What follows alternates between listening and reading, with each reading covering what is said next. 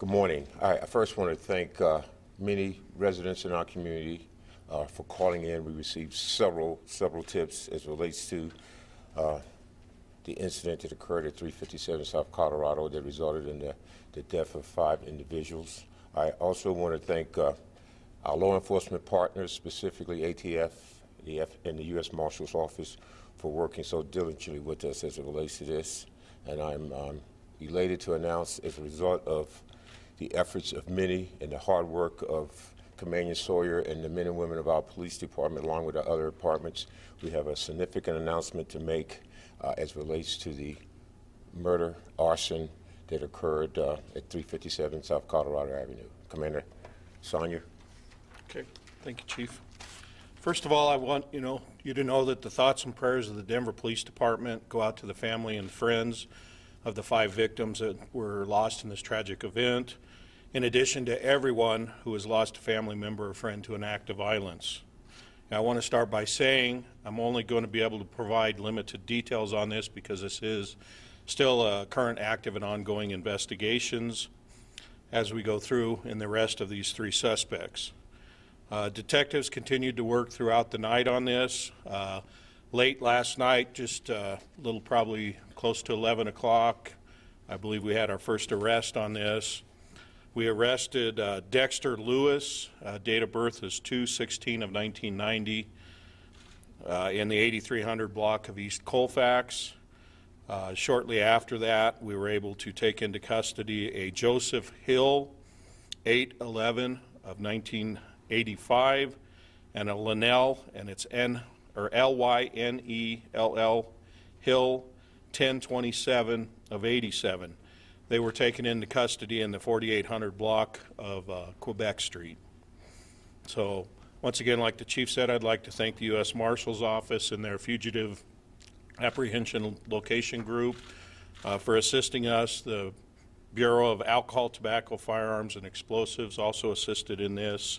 Special thanks to the Glendale Police Department for their assistance on the early stages of this, to the officers that responded to the scene, along with the Denver Fire, Denver Arson Department, our crime lab, who has tirelessly worked processing the scene, throughout the night, and the various other scenes that we've been at. Investigators from throughout the districts came in to assist us in the neighborhood surveys and searches and everything else. And the Office of District Attorney was here with us, or a member of the DA's office was with us throughout the night, providing what they do. And the men and women of the Denver Police Department. Basically, I can go into, it appears that the motive of this crime was robbery, that they came in there. So I don't want to say it's a robbery gone bad, but it wound up being a robbery. The parties were taken into custody. The arson was set to try to cover up the crime scene to the event. And like I said, I don't want to go into a lot of details, but we did receive information that led us, furthered our investigation. Most of it came after our 2 o'clock conference yesterday, and we continued to work throughout. Like I said, I came in this morning. The detectives were still here. They've ran numerous search warrants. They're still working on doing some more search warrants and following up. We're still at the beginning of developing the case on this. So turn it over for any questions. Are you looking for anyone else? At this time, we believe we have everybody identified that's been involved in this. What charges are they facing? We're going to have definitely the first-degree murder, 5 counts, and their felony murder, 5 counts. I believe they're also being held on aggravated robbery, the arson, and there could be a kind of a list of more, but those are the main ones that we've got them held on right now. Can you tell us more about how the 5 people died at this point?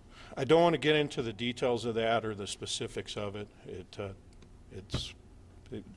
I can't get into that at this point in time. Is this gang related in any way? At this time, I can't say that it is or isn't. I mean, I haven't got that information or that indicates. We will let you know if we do, find out that it is. Yeah, just kind of be mindful. This is very early in the investigative process. I think what's really significant is that we've made 3 arrests. We think that this was an isolated incident. We think that we feel comfortable that they were the individuals that certainly are accountable for this horrendous event, crime that had occurred, but there's still much work to be done to make sure that we have a successful prosecution and conviction of the individuals. Any indication that they had committed other robberies before this one? We'll be looking into all, any of that. Anytime, a lot of times robbery is a pattern crime, so we'll be looking back at kind of what the motive, the actions they took, see if it leads to it. Do these suspects have a criminal background? Very limited in the state of Colorado at this point. We're talking felonies, misdemeanors? I think within the state, I'd have to get back to you on that. Did all three of them enter the bar themselves, you know? What do you mean? All three suspects, were they in the bar? Did they enter? Every indication we have, yes, that everybody we have in custody had entered the bar. Was this before closing or after closing? It was going to be before closing. The bar closes, what I'm told, routinely at 2 o'clock. They are there till 2 o'clock. We believe this happened somewhere. It got reported to us about 1:50. The Denver arson investigators believe that the fire could have been going for 15, 20 minutes based on how much it had progressed. So, Can you release the mugshots? mug shots will not be released at this point. We will release them in the future. We do have a little bit of follow-up to do that. We'll get them out as soon as we get through with the follow-up. But at this point in time, we still have a little bit more follow-up on the mug shots. Were any weapons recovered, and what role did the federal agents play in this? Federal agents assisted us in the apprehension and arrest of them, along with the Bureau of Alcohol, Firearms, Tobacco and Firearms were assisting us throughout the investigation. And as far as weapons, we don't go into evidence, can't go into the evidence of the crime. How did police track down the suspects? Just through following up information, once we identified them, we were able to, do what they do. They follow up information. Don't want to go into a lot of the details about the arrest or how, we came to it, but we, just following up with information that we've had previously on file with contacts and everything else. Commander, any idea why they picked this place? Don't have that information, or it's not something I'd want to get into at this point in time. Any indication they were customers? What's that? Any indication they were or had been customers? In the past, no indication that I can talk about at this point, so.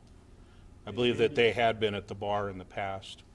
And again, you had no one from inside the bar at the time that all of this happened to talk to, correct? So My understanding that, everybody we had that was in the bar perished. Okay, great. All right. Drug ties to any of your arrestees? Any what? Drug ties?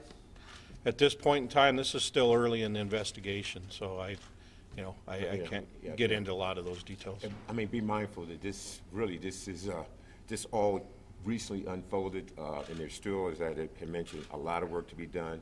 And at the same time, we don't want to release any information that could remotely compromise successful prosecution and conviction. So we ask that you certainly be understandable to that. So again, really appreciate it. Thank you very much. thank you, guys. Thank you, guys. Thank you.